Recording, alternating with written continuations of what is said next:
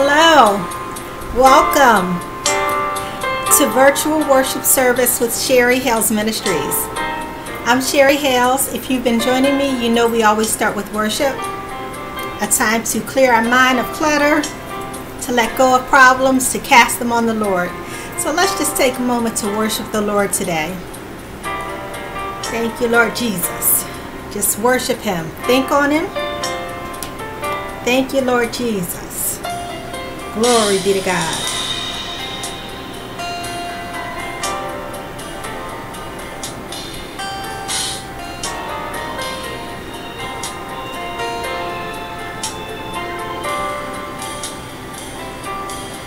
Cast your cares on Him.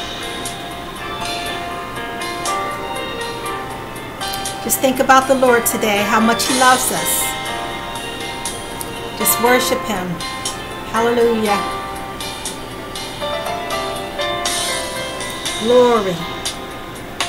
He's so worthy.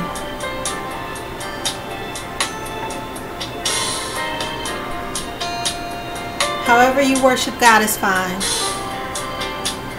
As long as you're worshiping Him from a place of spirit and truth.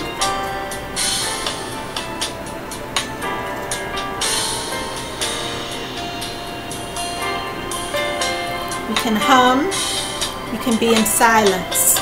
You can lift your hands. You can bow your head. However you worship God, as long as it's from a place of spirit and truth, He honors it, He recognizes it, and He receives it.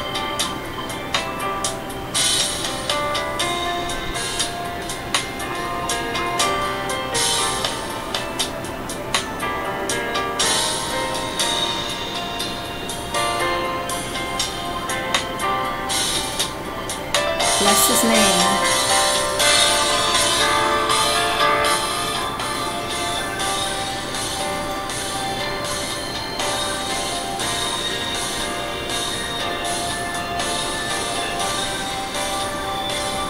Hallelujah. Glory be to God. You should feel your problems just lifting away.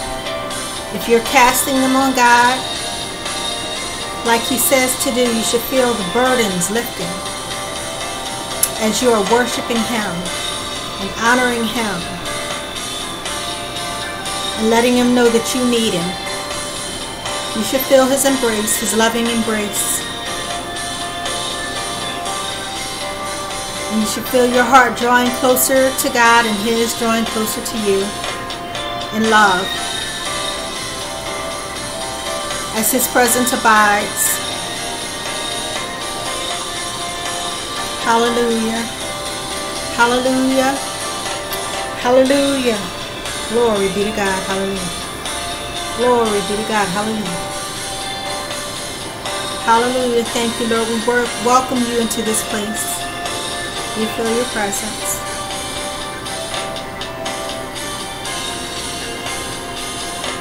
Praise you.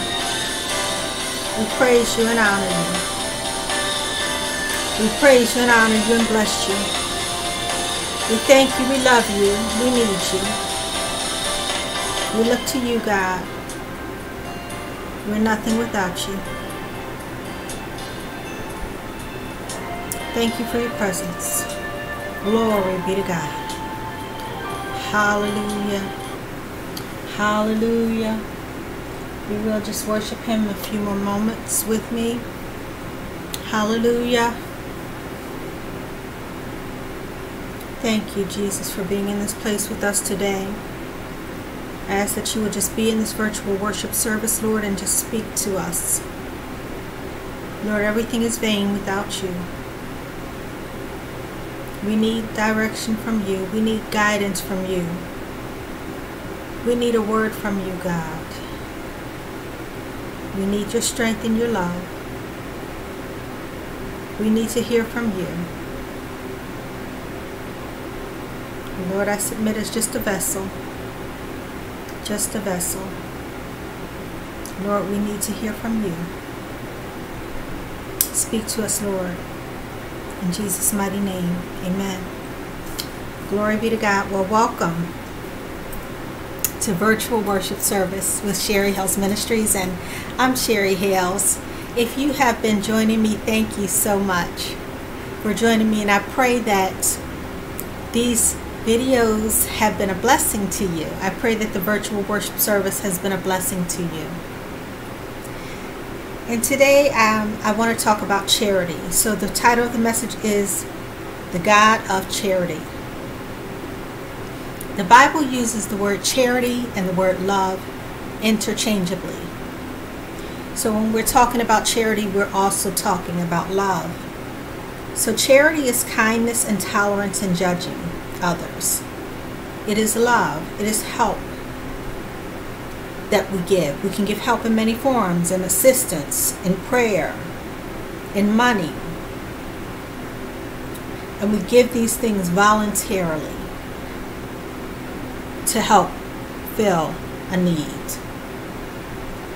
And so Proverbs 14:21 says, "Blessed is he who is kind to the needy."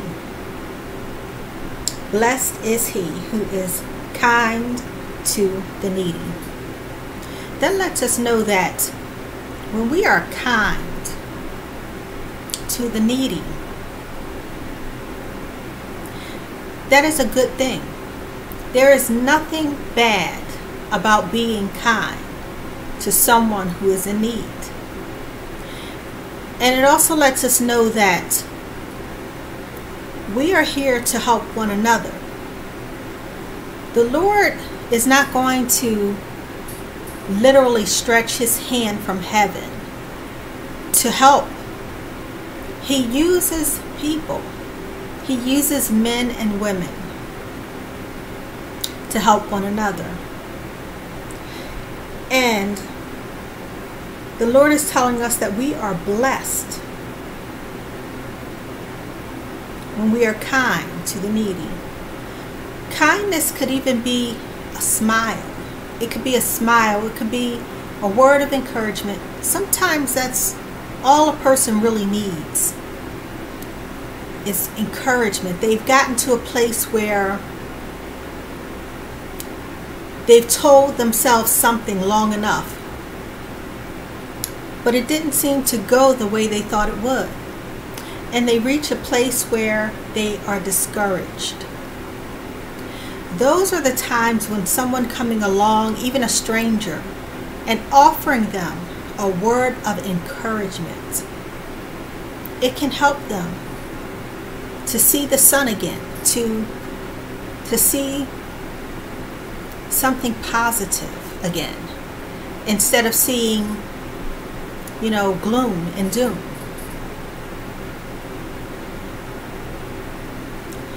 When we are kind, there is power in that act. Power for good. Power to help. Power to lift up another. Power to transform when we are kind. There are so many ways that we can be kind. A lot of times when we think about power, sometimes in this world, power seems to be when someone is big and puffed up and, loud. But acts of kindness are acts of strength and acts of power. You can turn someone's life around just by being kind. Especially if you are kind on a consistent basis. You can help a person, you can help an animal, you can even help vegetation and the earth with kindness. When you are kind, and out of kindness you extend what need is there, the help to fill that need. Kindness causes you to do something. It actually even gives you a reason to be. It helps to validate you as a person as well. Because when you're kind, you give yourself a reason to be. You give yourself something valuable to do. You give yourself a purpose. Kindness not only helps the receiver, but it helps the giver. And this tells us in Proverbs 14:21, blessed is he who is kind to the needy. And Proverbs 28:27 says, he who gives to the poor will lack nothing.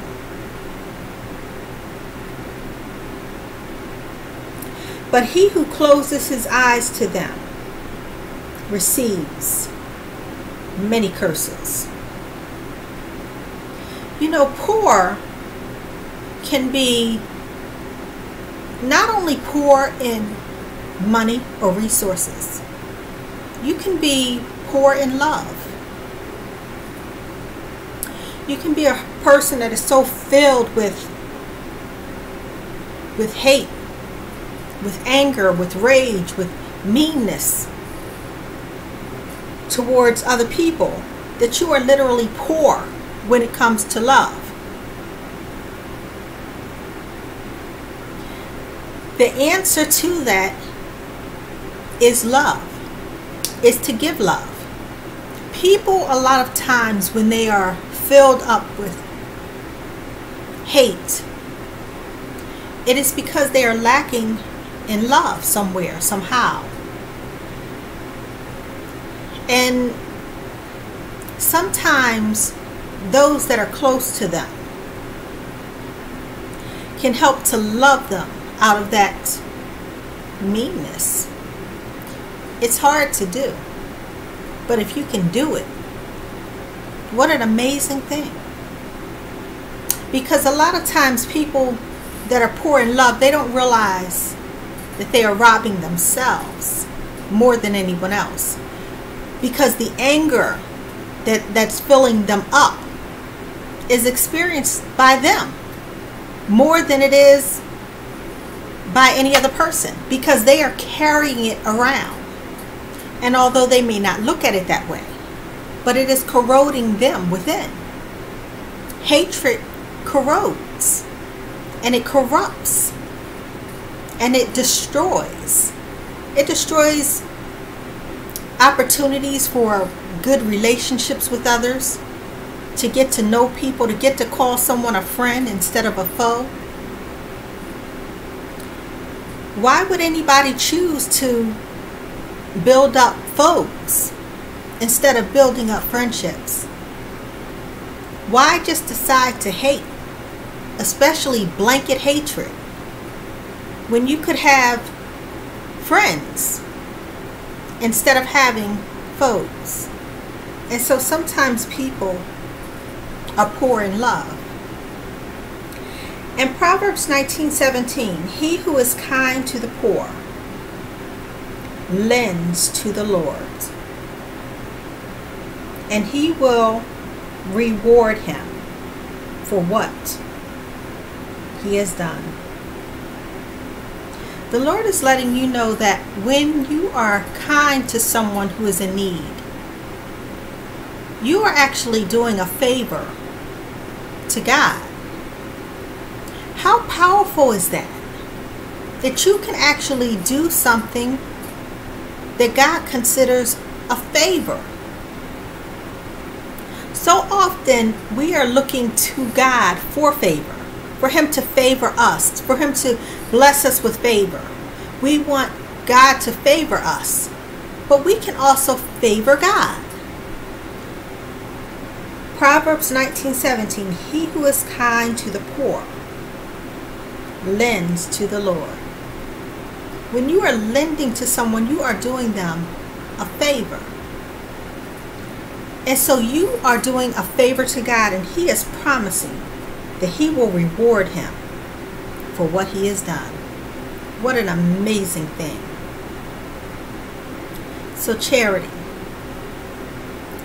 Charity is something that can lift someone who has gotten to the place where they are downtrodden, where they don't see any more hope, where they just have given up.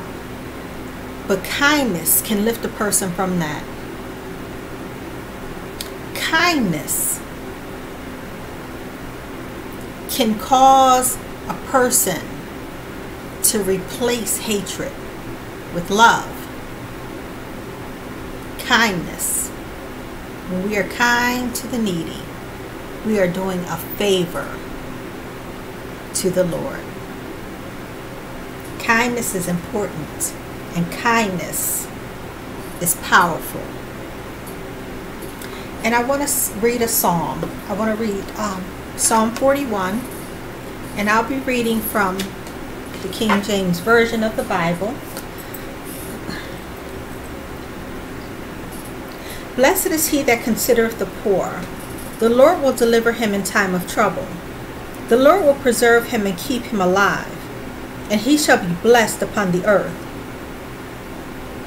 And thou wilt not deliver him unto the will of his enemies. The Lord will strengthen him upon the bed of languishing. Thou wilt make all his bed in his sickness. I said, Lord, be merciful unto me. Heal my soul, for I have sinned against thee. Mine enemies speak evil of me. When shall he die, and his name perish? And if he come to see me, he speaketh vanity. His heart gathereth iniquity to itself. When he goeth abroad, he telleth it. All that hate me whisper together against me. Against me do they devise my hurts. An evil disease, say they, cleaveth fast unto him. And now that he lieth, he shall rise up no more. Yea, mine own familiar friend, in whom I trusted, which did eat of my bread, hath lifted up his heel against me. But thou, O Lord, be merciful unto me, and raise me up, that I may requite them. By this I know that thou favorest me, because mine enemy does not triumph over me. And as for me, thou upholdest me in mine integrity, and settest me before thy face forever. Blessed be the Lord God of Israel from everlasting and to everlasting. Amen and amen. May God add a blessing to the reading of his word. And I would also like to read a poem. As some of you may know that may have been watching some of the videos, you know that I do write poetry, and that my books are available on Amazon, and that I write children's books as well, and they are on Amazon. So the poem that I'm going to read is from my book Ministry via Poetry, and it is called Love Covers. There is a verse in the Bible that tells us love covers over a multitude of sins. This poem says, the capacity to love, mystical, beyond compare. Beholder and beholden become a sacred pair. A gift of immeasurable value. Its cost, clay cannot understand. A present in the present to present the best of man. Now love your fellow. The utmost virtue brings good tidings and goodwill. Cap a city in charity and cover a multitude of sins. And that was Love Covers from my book Ministry via Poetry. And so I do hope that you enjoyed this message today, this brief message. And I do also want to say the sinner's prayer for anyone who may not know the Lord and you want to get to know him. You are not saved, but you want to be saved. If that is true for you, repeat this prayer after me. That's all it takes, is a prayer from a sincere heart. Dear God in heaven, I come to you today to answer the call of salvation. I admit that I'm a sinner in need of salvation. I admit that I am lost in need of guidance and direction. I come to you today to repent of my sins, which means I turn away from them and go in a different direction. God, please forgive my every sin. Come into my heart. Be my personal Lord and Savior. I know that in being my Savior, you save my soul and redeem me from the penalty of sin. I know that in being my Lord, I must learn of you. I must follow you and be one with you in covenant. Thank you, Lord, for saving my soul. Thank you, Lord, that you are now my Lord and Savior, and I am now born again, a new creation in Christ Jesus. Amen. If you said that prayer, you are saved. Luke 15:10 tells us that heaven and the angels rejoice when even one sinner repents. So that means there is a party going on in heaven for you right now. A birthday party, a born again party. Hallelujah, hallelujah, and welcome to the family of God. And if you don't have a church home that you attend or a ministry that you follow along with, I welcome you. Follow along with our ministry. The website is in the description, so you can visit the website. We have Bible teaching, Bible study, prayer, and virtual worship service. I do pray that this has been a blessing to you. I ask that the Lord will bless you, keep you, that He will make His face shine upon you, that He will be gracious to you, lift up His countenance upon you, and give you peace. Until the next time, be blessed and walk with God.